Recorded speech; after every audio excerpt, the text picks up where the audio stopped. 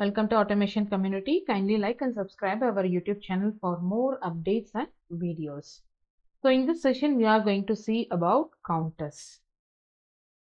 So counters are also very important instruction in PLC. So what is the working of counter and what is actually counter? So counter in PLC are used to do a count operation.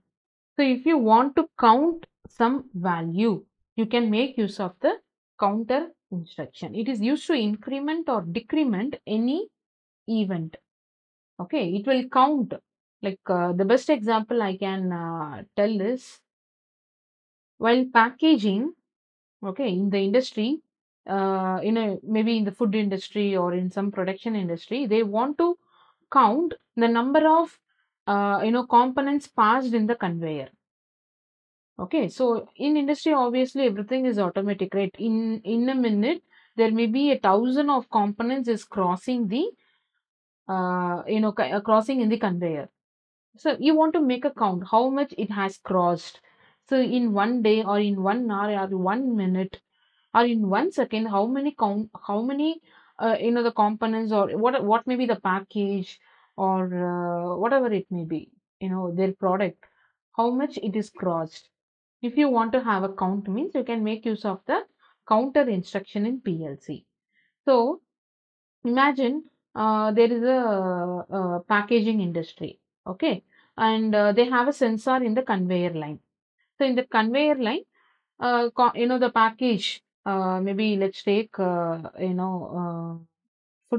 food package, some fruits or food, okay. So it is coming in the pack. So each and every pack is coming in the line.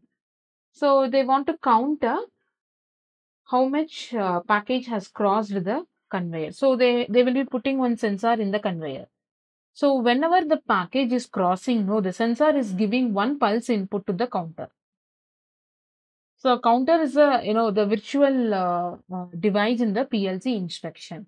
So it will be automatically count whenever the sensor is giving the input. No, so automatically it will count.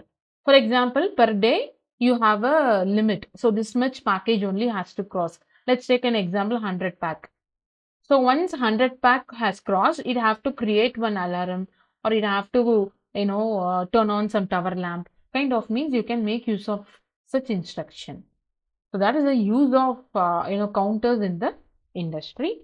And we have two types of counters. Actually, three types of counters. One is up counter and down counter and up down counter. So up counter is like counting from 0 to the upper value. In the example I have given, 100 package means it will start from 0, 1, 2, 3 like that it will count. So down counter is like you will be setting 100 already. Okay, and it will be calculating, okay, one package has crossed means it will down the counter. So 100 is changed to 99. And another 2 to 3 parcel has crossed means it will reduce from 99 to 97 or 96. Like that, down counter will work. And what is this up down counter means? The function of both up counter and down counter will be working in up down counter. And I'll just explain up down counter in the CX supervisor in the next session. So kindly like and subscribe our YouTube videos for updates.